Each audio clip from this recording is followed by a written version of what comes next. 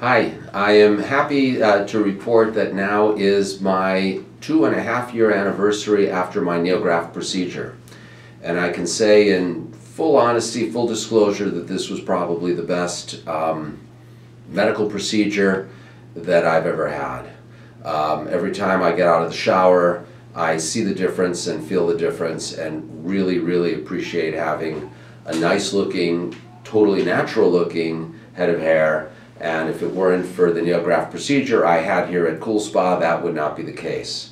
As I think you may know, the man who did my procedure, Tony Bernal, is the man with whom I have an exclusive relationship with in New York, and he does the NeoGraft procedures on our patients. What is NeoGraft? NeoGraft is, in my view, the leading technology for follicular unit extraction and follicular unit implantation of hair follicles that exists. The biologic basis of how NeoGraft works is the following. When you see a bald man, what you see typically is varying combinations of hair loss in this area. You generally don't see hair loss in this horseshoe area around it. And the reason that that's the case, and again, it's different patterns depending on your genetics in terms of whether it's the bald spot first or the temporal recession going up or thinning from the front towards the back.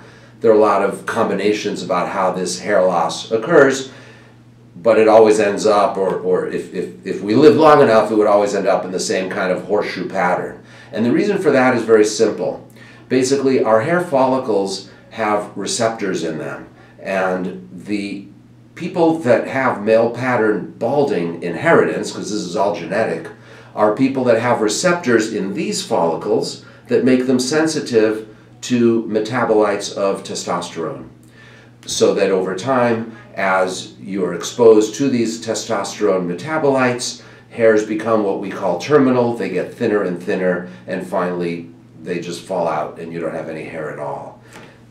The hair follicles in the back of the head don't have those receptors, so they are not vulnerable to the hair loss that occurs with male pattern baldness.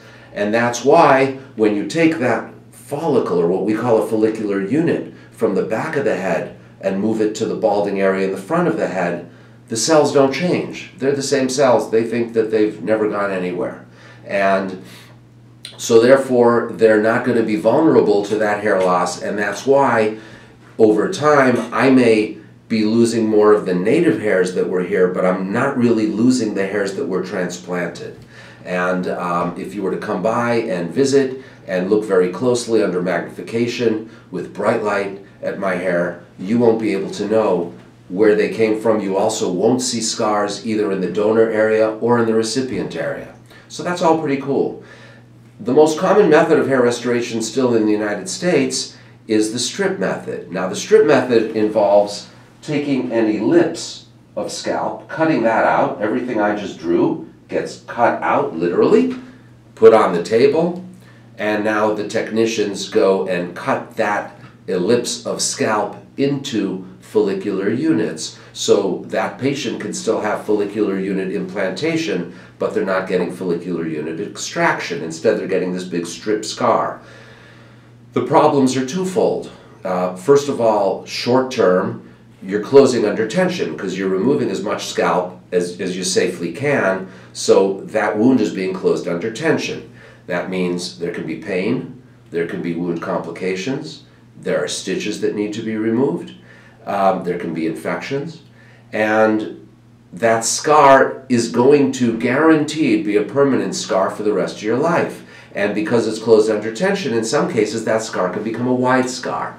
And what that means is that henceforth you can't get a really short haircut, or there'll be a step off noted, and it's certainly a problem if you ever want to shave your head, because now there's a big scar in the back of your head and people are wondering if you had a brain tumor or, you know, or hair transplant surgery. What happened with me, I could shave my head if one day I just decide to shave my head and no one will know anything. So that's also very cool, and that's why follicular unit extraction, meaning taking these follicular units out with a little micro punch, so that at the end of the procedure there are little red dots in the back of my head is a much better way to go, in my opinion, than the strip method. So hopefully that sheds some light on things, and hope to see you here.